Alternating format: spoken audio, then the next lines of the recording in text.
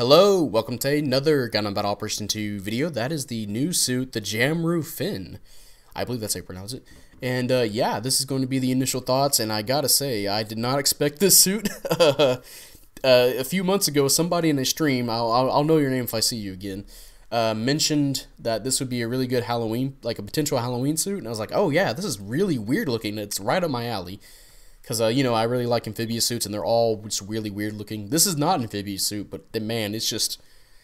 you can see for yourself. It's just really weird looking. Really oddball of a mobile suit, and I like that. And, yeah, lo and behold, we have it. And it is actually a support, which also caught me off guard as well. I definitely thought this would be like some sort of raid. Because it mentions like it's a high mobility just based off the Big Zam, which I believe this suit is like a offshoot of the Big Zam. It's like a miniaturization of the technology or something like that. So that's pretty neat because you can play a little Zam, run around a little Zam. But yeah, and you know what? It's actually a pretty fun suit, which I'll get into that here in a bit. So, or you know, you can see these two matches. I have two matches here for you on the ground, and yeah. So we'll start off with the stats here. It is a level 1 500, and it has 19,000 health. It has 21 ballistic and beam resistance. You have 16 melee resistance. You have 39 range strength, 11 melee strength, 115 speed, which turns into 170 in mobile armor mode. You have 180 boost speed, which turns into 230 in mobile armor mode. You have 70 thruster gauge. You have 57 turn speed, which turns into 48 in mobile armor mode. And for slots, you have 9 close, 12 mid, and 15 long range slots. As you can see, this has some pretty typical support, like 500 support stats here. So you can definitely tank this up quite a bit. And you can also kind of do some other builds here. You can go for like thruster gauge. You can go for more melee strength. For me, I went for a little bit more beam resistance, at least over 30. I went for, I believe I got to 30 melee resistance. Maybe somewhere close to there. I bumped up the range strength a little bit, and then I believe I got my melee resistance up as well, which can be helpful if you're fighting some generals, which you'll see this suit, skill-wise, can actually contend with some of the generals here. Definitely nice. So, yeah, like the stats here. And for your primary weapons, you have the Palm Beam Cannon ×2, which is 900 damage, 70% heat rate, 450 range. Which, yeah, an instant stun weapon that can shoot twice from sniping range. That's pretty good, and it does some pretty decent damage. 900 damage per beam. So, yeah, bump up that range strength. Definitely get some good ass damage right there, or at least get a stun. That's a good utility as well as with damage. And I think I heard from somebody that it does really, if it hits maneuver armor, it can actually do some pretty good maneuver armor damage. Maneuver armor breakability percentage stuff, So there's that. And then for your melee weapon, you have the Palm Beam Sabers ×2, which is 2,000 damage. And it looks really weird on this suit because it has those arms just sitting up in front of it. And then it pulls out beam sabers, so first of all, the neutral swing actually has some range to it, so you can use that to kind of space yourself against somebody. The side swings can actually hit twice, and I believe they hit all around you as well, because when it does its side swing, it turns like one of the beam sabers around, and it covers its back. So definitely some good utility there. And then, of course, the downswing, which you momentarily or temporarily turn into your mobile armor mode, and you rush forward with your downswing, and it's a really good downswing because it does pretty good damage, especially if you buff up your melee strength, which I did. I usually get over 3,000 damage on generals, which is nice. And the best part is, this is a support with balancers. So yeah, great weapon here. So already starting off really nice for the primary weapons. Now for secondary weapons, you have the High Mega Cannon, which is 2,450 damage. You have 70% heat rate, 450 range again, and you can charge it. It does not stun uncharged, but when you do charge it, it does a regular stun, and it also penetrates as well, so that's nice. Just the base damages alone is pretty easy to combo with, and does chunks of damage, so you can start off with your stun weapon, and then go into, look at that, god damn. So you can start with your stun weapon and then immediately go into your high mega cannon, because it actually has a low ready up time. So just instant stun straight into that to add some extra damage, or you can start off with that if you're with a teammate and then go for your instant stun.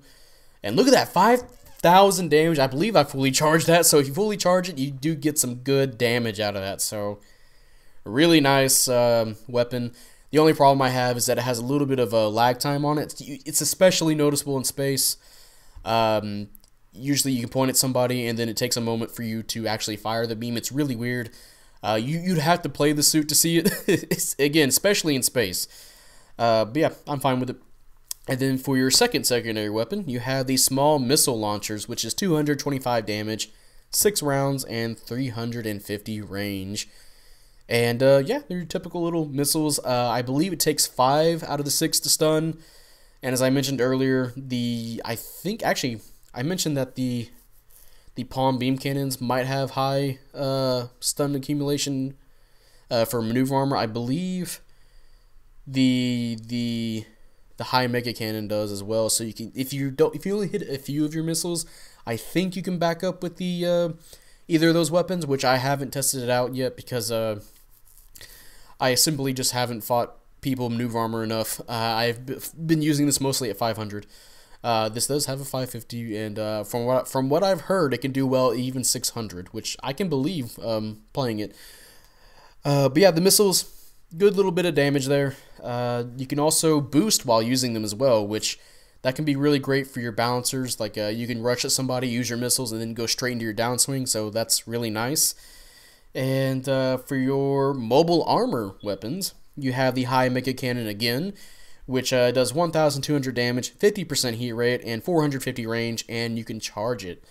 So that means you can kind of spam fire it at people to get like a quick and easy over 3,000 damage if they're too busy being in a stun lock, if your teammates are around, or you can charge it up, and if you charge it up, you can actually get a heavy stagger. So it has a great utility there. So that's really nice.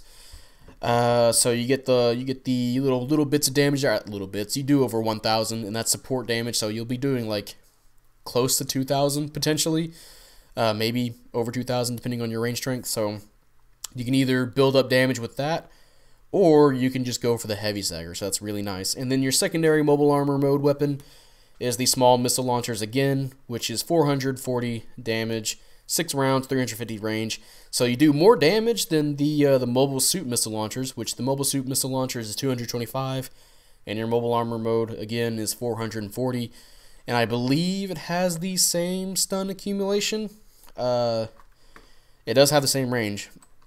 And yeah, usually I kind of use them to follow up with the heavy stagger for a little bit of extra damage, and I go for the ram. And there I am getting the heavy stagger right there. That was over 4,000 damage. Nice. Again, that is a really good damaging beam.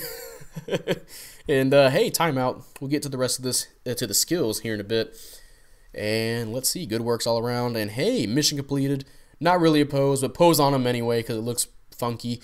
And hey, top assist and top diversions, which makes sense because I am just fucking huge. And I'm going to go ahead and get some praises off, especially to the new suit there, the Pixie LA and Hitman in second place, 6 and 4, and over 100k damage and over 4,000 individual score. So that was a pretty good round. And hey, we got the Airman now here, which I forgot to give him the yellow arms and legs, sadly. But I just, for some reason, that little middle of the chest cannon there reminded me of the of Airman from Mega Man, which you guys know that's my avatar, my PSN avatar, because I like Airman's design. But yeah, for skills now, you have radar level 3, you have scope level 2, you have data link, you have aerospace gimbal level 2, which also me and James just shot each other out of the sky. Aerospace gimbal allows you to tilt up and down further in space. You have scouting device, which I believe that one is the parallel scouting device. If you're zoomed in, you can see your radar. You have AMBAC level 2. You have force injectors, hey. And you have a bunch of buffers. You have leg buffer level 1. You have shoulder buffer level 2. Head buffer, which I'm not sure if it's speaking of if it's your mobile suit head or your mobile armor head, which I want to say it's the mobile armor head because it is a big part of your body there. Maybe it counts both, but either way, there's that. And then you have blast stabilizer, which is nice, and then balancers, which is really good. And oh, I forgot to mention, you also have transformation, which and then for that you do not have shock dampeners, sadly, because supports, they just don't get that for some reason. But you can ram, so you can still hit people. So yeah. So now looking like a pretty good suit. So we're gonna get into the pros and cons. And we're too busy gushing over the Jamru fin, so I'm gonna go ahead and go with the cons first. And obviously, I gotta mention the big one here. Literally, is that this suit is fucking wide and big. I would say height-wise, it's pretty big too, and lengthwise, definitely lengthwise, easy to hit, and that can be a pain in the ass when you're trying to peek around corners. Because your shoulders will come out first, because the middle of your body, that's where your arms and your chest cannon is. So if you're coming around a corner, the first thing that's going to be hit is your shoulders. So it can be hard. It sounded like a pirate. Hard. It can be hard to to come around the corner and get the first stun. So be careful of that. And that goes in nicely to my next con, which is that this suit does not have any defensive skills, does not have a dodge roll, does not have maneuver armor, and it doesn't even have damage control either. I'm fine with this not having shock dampers, but I feel like this thing could have had maneuver armor, especially with the way it plays. I feel like maneuver armor would have really benefited this suit. Man, yeah, thinking of it now, that would have been really awesome, This thing would have helped make it more of a general hunter kind of suit, which would have been a really interesting game style. And I'm kind of disappointed that the devs didn't explore that any further. Unfortunately, which a little bit after this, I'll talk about some skills I think the suit should have had that would have made it really just interesting to play. Which it still is kind of interesting to play and kind of fun, but I still wish it had some skills that I'll mention later. Another con for the suit is that it does not have shock dampeners when in flight mode. That's just become the normal for all supports that can fly for some reason, but it hurts this suit a lot more because it's so big. I think this really would have helped out this suit a lot for helping it, especially since apparently it's mostly in mobile armor mode more than it is in mobile suit mode. So I think that definitely would have kind of helped people just want to engage more in the mobile armor mode, and it can help people want to use their heavy staggers more. Try to support their team that way. But I guess we're gonna talk about one more negative is that you still get fucked up by raids. Well, it's not really much of a negative. It's just all supports now. You'll still get one shot from a heavy attack. So maybe if you just focus solely on melee resistance, maybe you can survive with 1,000 health. But hey, I put melee resistance on me, and it helps me out a lot when I'm trying to fight generals at close range, which we'll get into the pros here. And the pro starting off is that this suit has some pretty good weapons. They do high amounts of damage. They can combo into each other really easily. The melee is really good, which is another pro. Quite useful, especially that downswing. Another pro for the suit is that it has balancers, which is really good. I wish more supports had balancers. Suits like the Gallus K, any suit that's supposed to play mid-range, maybe besides the Juagu, since that's a 1-year war suit. A lot of supports should probably have balancers, especially at high cost. There's some that have that just randomly don't fucking have it, like the Yagdoga QA. Yagdoga QA should probably have that. Makes no sense why it doesn't. But this suit, they give it to this, which helps it, and they say it's a high mobility suit, which with the balancers can help you believe that. Really helpful, especially for tricking opponents. You can juke around a corner, then come up with your downswing, or again, the neutral swing for this is kind of long, so you can walk up, just poke somebody with the the neutral swing, and help your teammates get a stun and all that. Another pro is the transformation. Even though I said this thing needs shock dampeners, the fact that it does have the ability to fly is good in of itself, which I always say this for every suit that can fly, even the supports. The ability to get to a higher place and get to a better vantage point is really good. That's nice, and you can ram people for extra damage. Just a lot of useful stuff for the flight, so that's nice.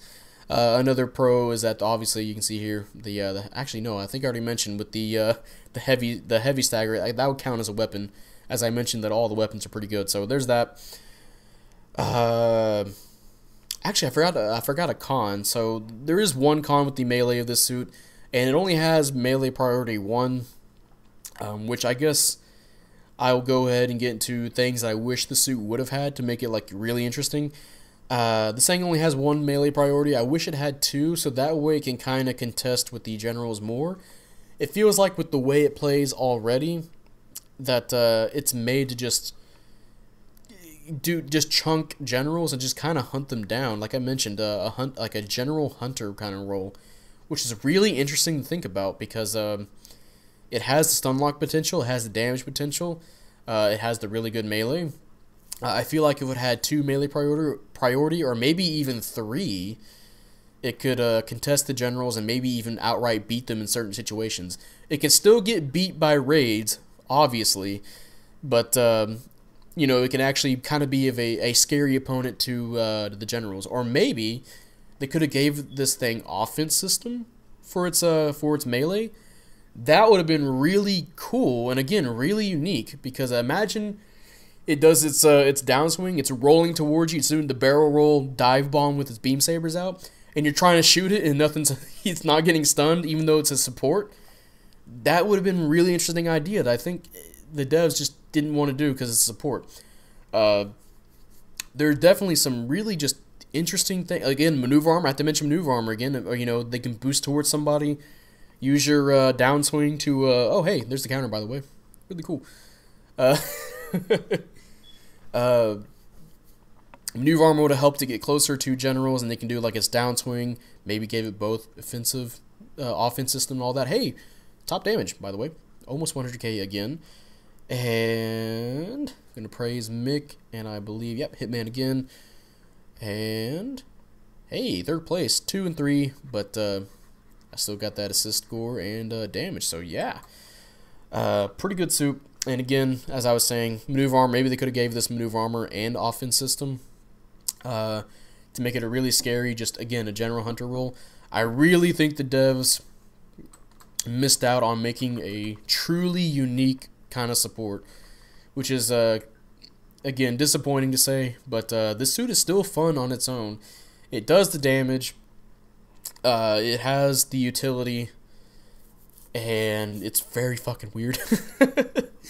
So yeah, I do like the suit, and hey, if you want to roll for it, I do recommend you roll for it, but just keep in mind that the cons that I mentioned for this suit. Again, this suit will be really easy to hit, so you probably don't want to play this on Arctic base. I can see a lot of frustration happening there, or maybe just close range maps in general, unless you have a good team backing you up. But hey, if you have a good team anyway, you can do a lot of good support general team ups with this suit. As you saw from my match video with this on desert map, I teamed up with Merrick and his Stamen. He did his downswing, I did my downswing. He was got some good damage. But yeah, so yeah, that's going to be it for this video. If you guys enjoyed this video, leave a like, subscribe if you want, I'd really appreciate it. And type up in the comment section how you feel about the Jamru Fin. Do you like it? Do you hate it? I actually really like this suit, both design-wise and how it plays so far.